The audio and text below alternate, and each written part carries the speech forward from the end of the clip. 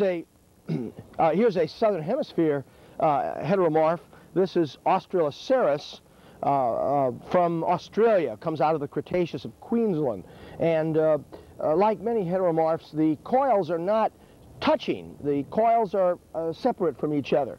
And it's always a puzzle what a selective advantage this would have had for an animal with this kind of coiling. It would seem like it would make the shell much less strong than if the coils are backed up against themselves. One of the purpose of a shell of an animal, and particularly an active animal like the ammonites were, one of the advantages of having a shell is that the shell offers protection, and you want something that's strong. You want something that will give rigidity to the animal so it can be protected.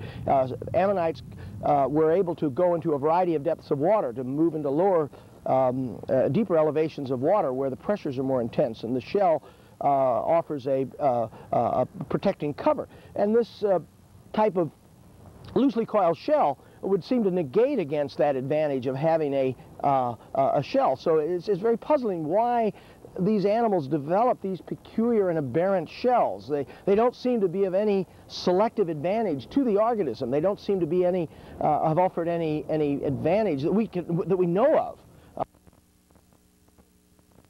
A couple of other late Cretaceous ammonites. This is one from Northwest Territories in Canada. Comes out of the Cretaceous.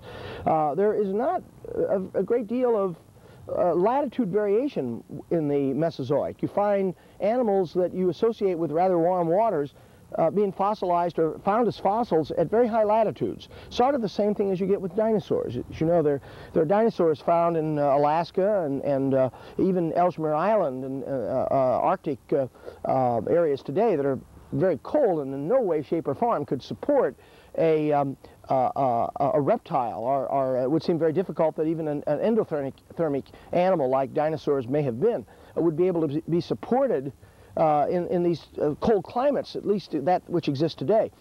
We do know that during the Mesozoic,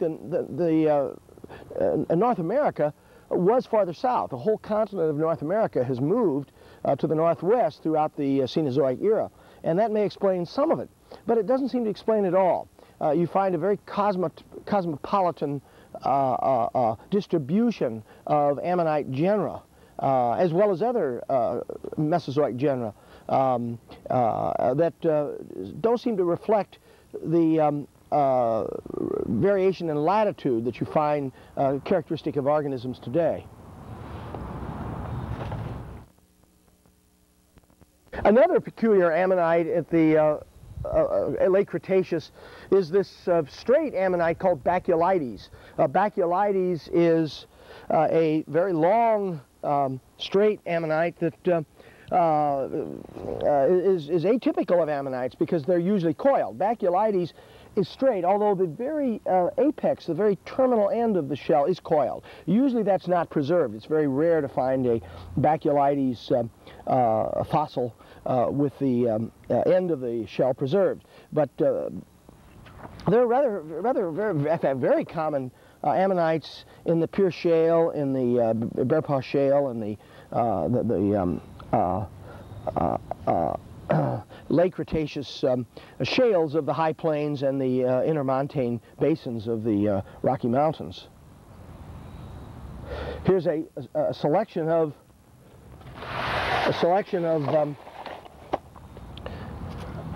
Baculites. This is a species that comes from the Gulf Coast. This is from Owl Creek again, the Ripley group in Mississippi. This is Baculites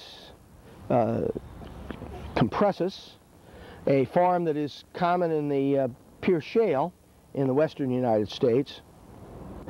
Here's a cross-section of a Baculites shell showing the chambers, showing the chambers which have been filled in with a druze of calcite, but the chambers would act as a place for gas to be injected, and the animal could raise or lower itself in varying depths of waters, much as does a submarine.